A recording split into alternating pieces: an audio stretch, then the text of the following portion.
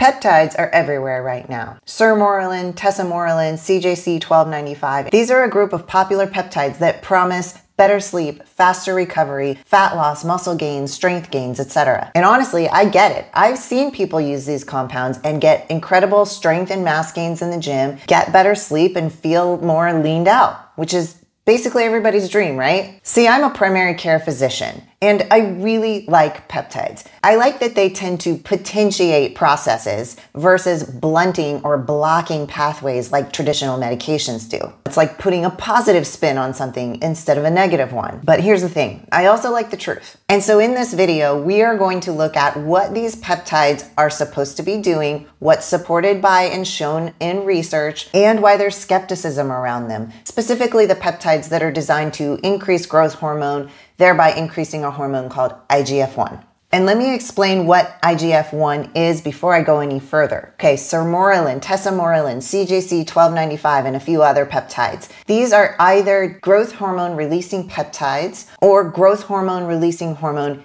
analogs. Basically, they all get to the same end result by increasing growth hormone. They just have different stabilities and potencies, etc. They tell the pituitary, which lives at the base of the brain, hey, it's time to pulse out more growth hormone. That growth hormone then travels to the liver and tells it to make something called insulin-like growth factor 1. IGF-1. Now, IGF-1 is what actually drives the magic of repair, recovery, strength, etc. You can think of growth hormone as like the spark and IGF-1 as the flame that does the work. A better analogy is to think of IGF-1 as like fertilizer for your cells. It helps muscle growth, it helps nerve repair, it helps bones stay strong. And just like a lot of good things and hormones in the body, you have a lot of it when you're really young, and then levels of it decline with age. IGF-1 is the reason that kids can eat a sandwich and basically grow an inch. Now, I just want to point something out.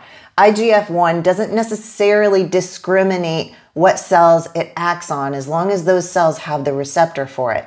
Now, this is like fertilizing your garden. You might have some weeds in there that the fertilizer hits and grows also. It's just going to help grow whatever is there and can receive it. Okay, and here's where some of the skepticism and fear on peptides, especially the growth hormone releasing hormone peptides, comes from. This is actually researched data. So people with chronically high IGF-1 levels, naturally or otherwise, do tend to have slightly higher rates of cancer. I'm talking about breast cancer, prostate cancer, colon cancer, pancreatic cancer. These things have been researched. Now, the increase is small. It's not a massive leap. It's like a roughly 20 to 50% relative risk increase. And so that's where the fear comes from. A lot of these cancer cells have a lot of IGF-1 receptors on them. And so if you have chronically elevated IGF-1, the thought is if you have a cancer and you don't know about it, because the scariest cancer is the one that you don't know you have, then by chronically elevating your IGF-1 levels, you could be promoting growth of a cancer. Now, this is correlation, not causation. We have never been able to prove that using peptide therapy grows cancers. It's just a theory, and it's a good one. Now, here's a key distinction that doesn't get enough airtime. Growth hormone rises and falls in the body at different times of the day. It pulses, kind of like waves, and mostly at night before you're about to sleep, because sleep is when you need the most of it. Now, those pulses of growth hormone matter. They give your system balance, time to build, time to rest, time to clean up or get rid of old or damaged cells. Now, short-acting peptides like Sermorelin or Ipamorelin mimic that pulsatile rhythm. Longer-acting versions like CJC or Tesamorelin hold that signal longer, and it's important for you to know that. And I'm not saying that one is good and the other is bad. It's just good to know. You can think of it like ocean tides. The ocean has a rhythm to it. The waves go in and out, but constant high tide can kind of erode the shoreline. So it's important to have that back and forth, that rhythm. Now, this brings me to talk about the next thing that you might be thinking about. Well, if I have a cancer and I don't know it's there, how do I figure that out? And that's a great question to ask, but the sad news of it is that we're just not there yet. We have screening tools, we have blood tests to check if your prostate is overactive or crying for help, basically. We have colonoscopies and mammograms, etc. And there's a big push lately for blood tests like the Gallery test, claiming that they can detect cancer in the blood. And I'm just gonna say the science isn't there yet. There's a lot of false negatives in those tests. And so I think the answer to it is you just have to understand the risk and be willing to accept it if you're desperate enough to want to try peptide therapy, or any therapy for that matter. It's just really good to understand how things work and also have a 360-degree understanding of why would this be scary? What could be the risks involved? And I think a lot of doctors need to be more informed as well and need to be willing to have these conversations with people versus just kind of shutting them down at the gate. And I'll be honest with you, a lot of doctors are very intelligent. They have my respect, but a lot of them shut you down out of fear or not knowing the answer. I don't know if I should keep that in this video. Okay, let me just give you a quick summary of what I went over in this video.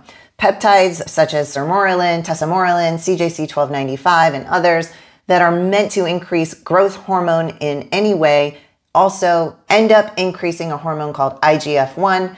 IGF-1 is like fertilizer for your cells. It does a lot of great things, allowing you to repair and recover basically within normal physiologic amounts and even at the higher levels. IGF-1 supports muscle growth, metabolism, and repair. Now, there's research out there showing that elevations in IGF-1, particularly chronic, sustained elevations in IGF-1, has a modest association with cancer growth or increased relative risk of cancers. But I will say that nothing is proven and there's no causation link there. Pulsatile monitored use may be very safe. Chronic, sustained elevation is where most theoretical concern lies.